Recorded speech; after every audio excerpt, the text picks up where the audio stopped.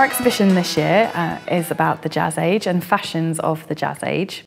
So we're showing a range of different outfits that women would have worn during the 1920s. So our main galleries will have a display of different outfits that were worn by women in the 1920s throughout the decade. In addition to that, we have some beautiful, beautiful photographs by James Abbé. He was an American photographer and he photographed American celebrities of the 1920s.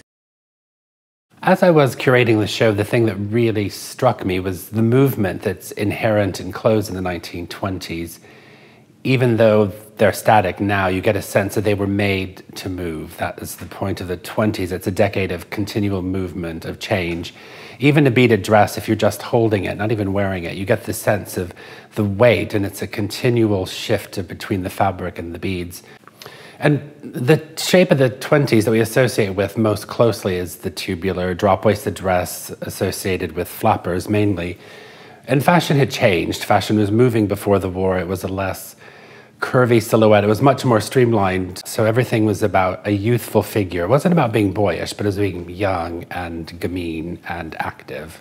Alongside the sleek and modern silhouettes you get of the drop-waisted dresses and the tubular shapes is this idea of kind of romanticized femininity. So there's a whole group of fabulous dresses, and you can see them behind me, that are really feminine. They're romantic. They're tiers of ruffles, and they're made in organza with lovely embroidery and cutwork. And you get that real sense, particularly in the early 20s, of this almost romanticized or overtly feminine ideal of dressing. And it's interesting, if you read F. Scott Fitzgerald, his heroines all dressed that way. They were in acres of organza.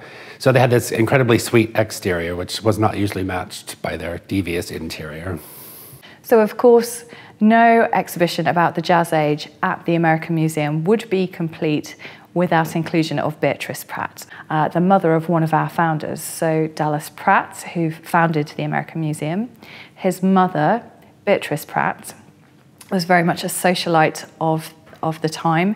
She was a fashionista, definitely setting trends. The newspapers followed Beatrice around, taking photographs of her to see what outrageous outfit she would be wearing next. And she employed a professional agency to take the clippings and compile them in scrapbooks. So we've got scrapbooks on display, as well as a few pieces that belonged to her. I love this exhibition. Every time I come in here, I have a different favourite piece.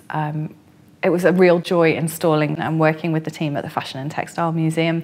As we put the show together, it's really about breaking the stereotype of just a flapper in a knee-length dress, but exploring all the options that women had in the invention of 20th century dressing.